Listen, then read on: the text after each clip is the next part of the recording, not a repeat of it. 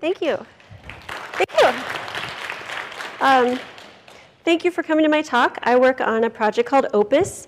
It's a search interface that people use to find data and images from NASA space probe missions to the outer solar system.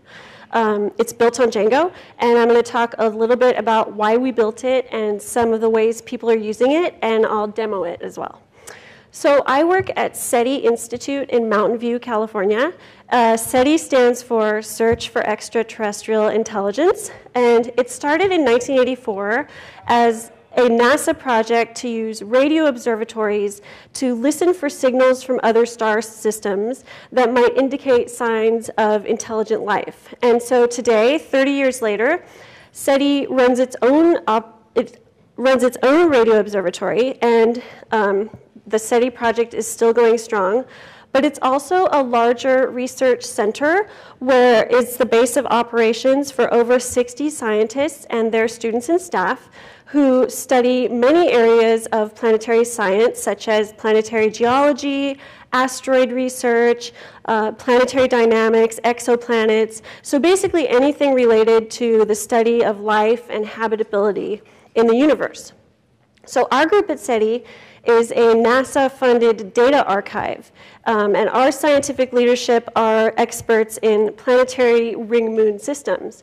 So many people are aware that Saturn has these epic, beautiful rings, but a lot of people don't realize that Jupiter, Neptune, and Uranus actually have rings as well, and these are some pictures of them.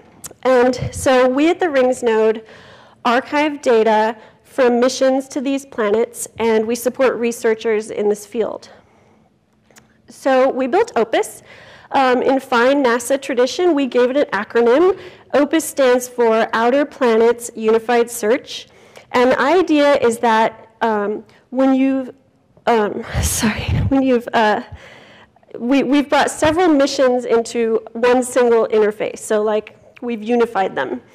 So I'll jump right into demoing it for you. So this is the landing page, and ironically, it's sort of my least favorite page of the interface because it's just a little bit complicated when you first land on it.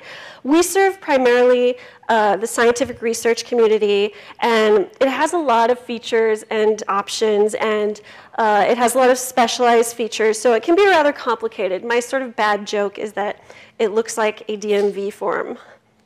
But the idea is this. You start with a lot of results that you can access, our entire database. So that blue bar at the top, there's a number, if you can see that. That's telling you that there are 1.2 million results that you can access right now. And that is a count of everything in the database. So for this tool, we archive the complete set of remote sensing observations for several NASA missions, both Voyager probes, Cassini, Galileo, New Horizons, and there's some Hubble data in here as well. And so the idea is that you want to narrow down your result count to find the data that you're looking for or what you want to learn about. And the interface gives you feedback as you sort of drill down into the data. And on the left side, there's this monster list of parameters. And if you click one of those, it brings in a search widget. There are now 2 search widgets showing by default in the center. So it'll bring in a search widget based on any number of parameters, and you can use those to constrain your search. So I'll show you what I mean. I'll go ahead and click Jupiter.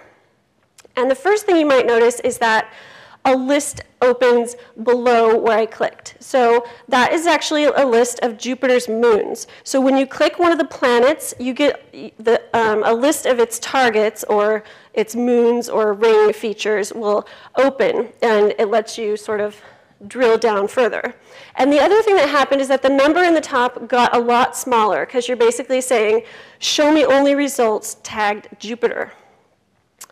And so clicking Browse Results to see what we get, and you get this gallery of space images that is forever infinite scrolling. So the default ordering of this interface is ascending time. So what we're actually seeing here are the earliest observations in our database, and this is Voyager 1 as it first opens its camera shutter and images the planet Voyager on its approach to Voyager.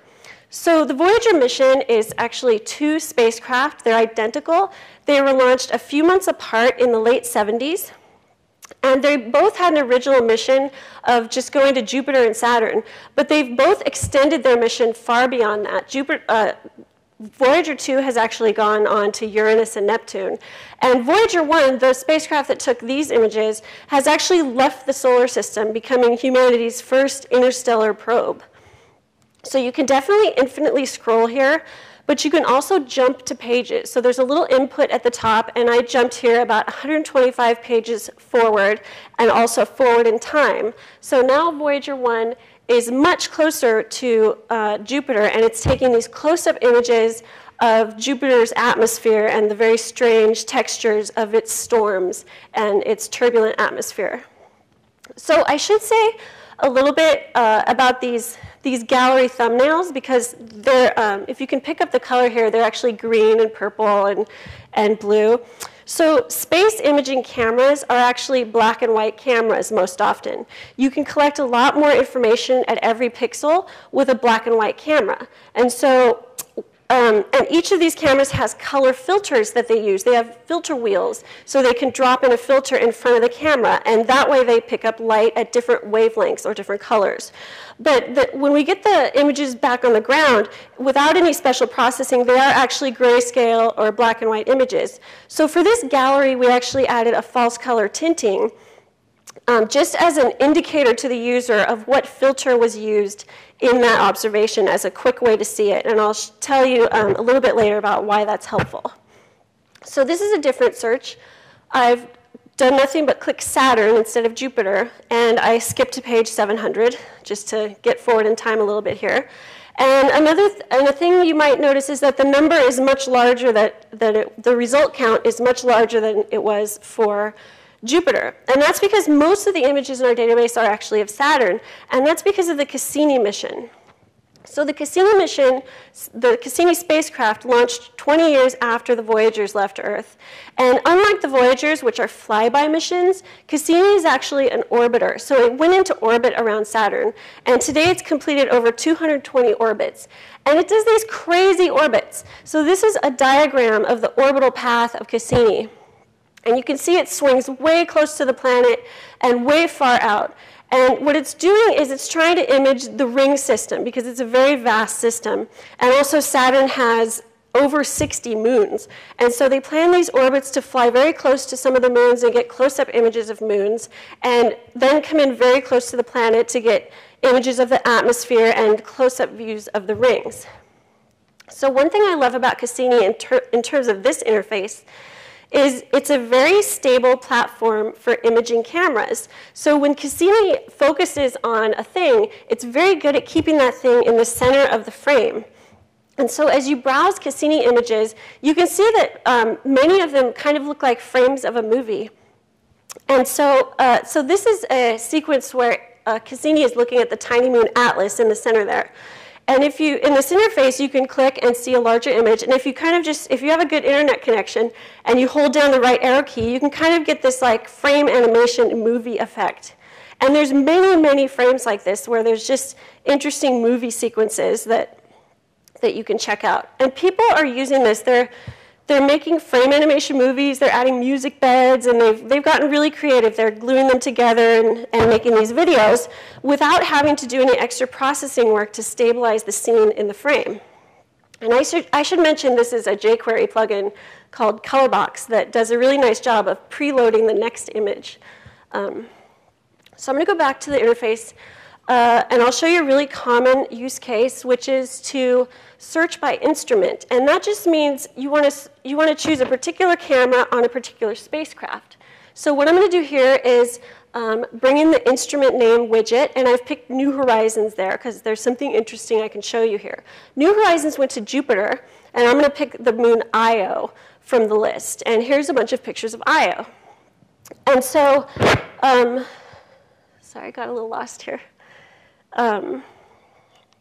So this interface is actually a shopping cart. So you can sort of pick images you want, and then you can do things with them. You can download a CSV, you can create a zip file, and so this is sort of the view of what's in your cart. And you can interact with the images here as you sort of would in the gallery. And so one thing about this sequence of images, so a lot of people are aware of New Horizons because it just went to Pluto and got like our first close-up images of Pluto. We never knew what Pluto looked like before. But it also had a really interesting encounter at Jupiter. Lots of things happened. So we have all the Jupiter images, and when the Pluto images come back down and are released to the public, we'll have all of those too. So if you can see this moon here, where there's a little bump on the top, it looks kind of like a fountain, it's kind of bright. That's actually a volcano exploding just as New Horizons was taking pictures of it. Nobody knew this would be happening. They had planned these pictures to take pictures of Io, and here it was, a volcano exploding at that moment. So from that sequence, we get our first and only existing frame animation movie of a volcano erupting on another world. So, I know, right? So that's a little bit closer. That is a 200-mile-high plume. The volcano's name is Tavashtar. It's actually over the horizon a little bit, so you're just seeing the edge of it or the top of it. So why did we do this? Why did we build OPUS? The challenge was that people researching outer planets, and especially people studying ring systems, were having to do a lot of extra work in order to get the data that they needed. And this relates to the fact that space missions are enormous collaborations. If you think about a spacecraft, we attach a lot of instruments to every spacecraft that goes into space. Here's an example of the Cassini spacecraft. So there's very specialized instruments, cameras, telescopes, spectrometers, and each instrument has its own team of people that work just on that instrument. They build the instrument, and they get the data back, and they shepherd the data back to Earth, and they release it on their own websites. And NASA has a standard for how the data is formatted, and the teams mostly follow that. But what we were seeing is that people had to do a lot of different searching around different websites and knowing a lot about instruments in order to work with the data. And this caused frustration. So we wanted to address this pain point. We wanted to create a single interface that would serve a larger swath of researchers, and we tried to make it easy to use. So who uses it? Scientists use it. There's many ways in which it saves them time. And I'll give you just one example of a parameter that people who study ring moon systems are particularly interested in, and which OPUS makes easier to explore. And that is phase angle. So phase angle is just a way of quantifying the angle of light in a photograph. So if you're taking a picture and the light is coming from behind you, that is a low phase angle. And if you're taking a picture and the light is coming from in front of you so that the thing you're taking a picture of is backlit, that is high phase angle. So right here you see two pictures of Saturn. They're both of Saturn. The top image is at high phase angle. Saturn is backlit. And the bottom image, Saturn is a low phase angle image. So the light is coming from behind the camera. And this is sort of, the bottom view is more what we're used to seeing from ground-based telescopes, where the sun is behind the camera. And as you can see, the rings look very, very different at different lighting angles. So just by changing the lighting angle, you can change what you pick up in the rings. And this sort of research allows people to learn a lot more about the rings by looking at them at different lighting angles.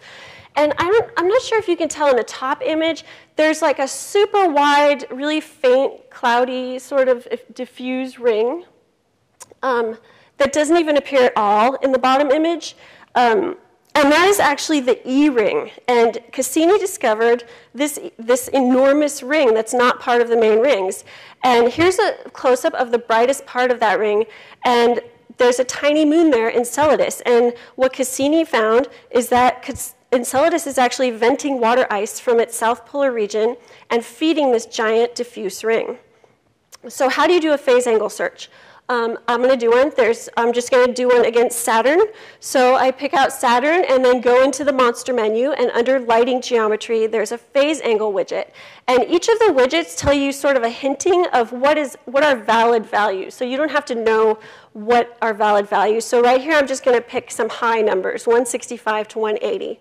And the result that you get is some very pretty glowy images of Saturn with rings that are backlit. And in several of these, you can actually see the E ring, whereas you couldn't see it in other images.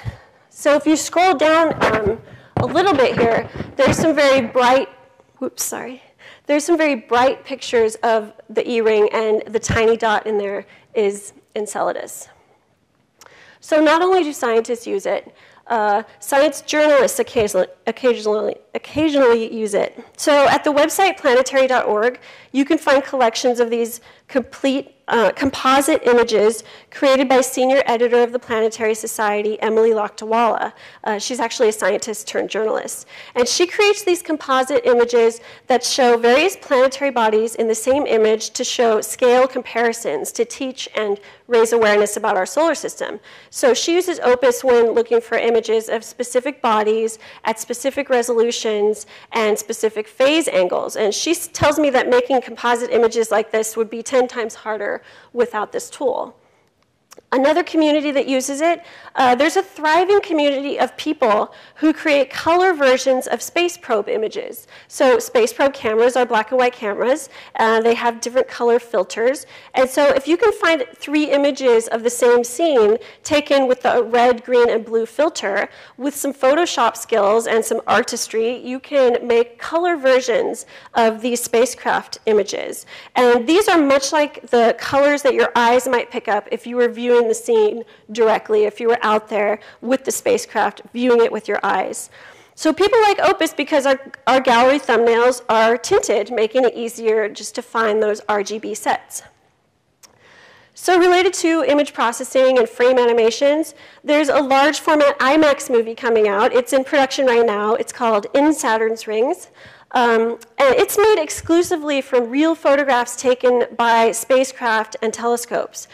So they're not using any CGI for this movie. There's no 3D rendering at all.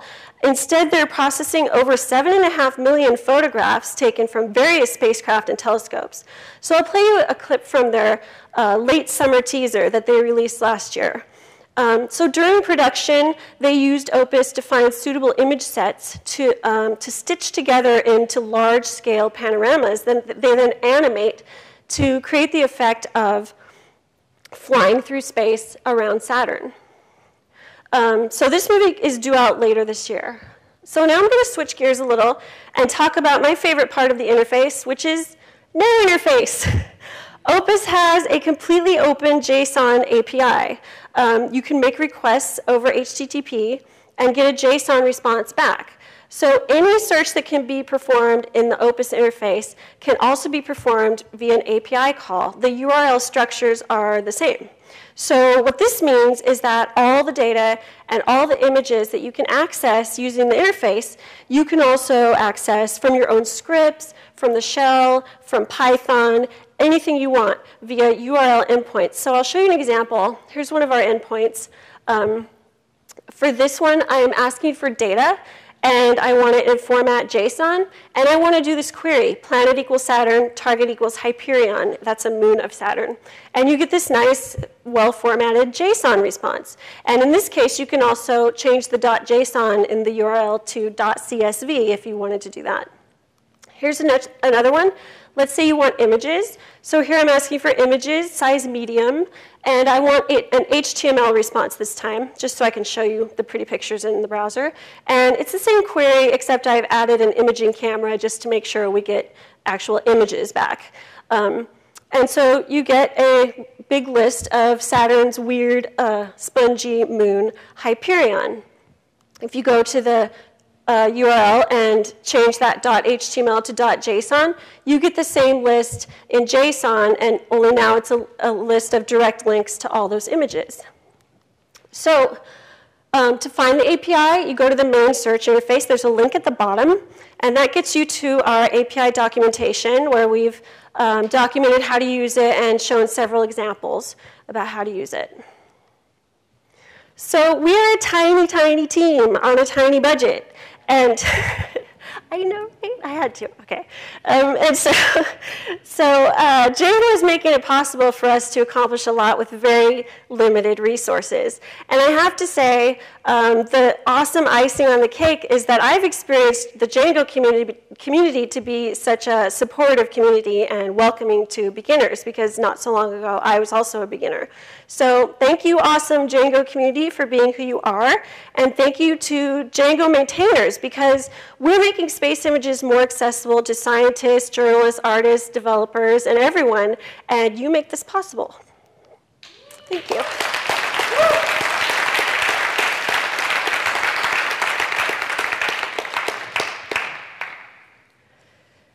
So I can take questions, if there's any.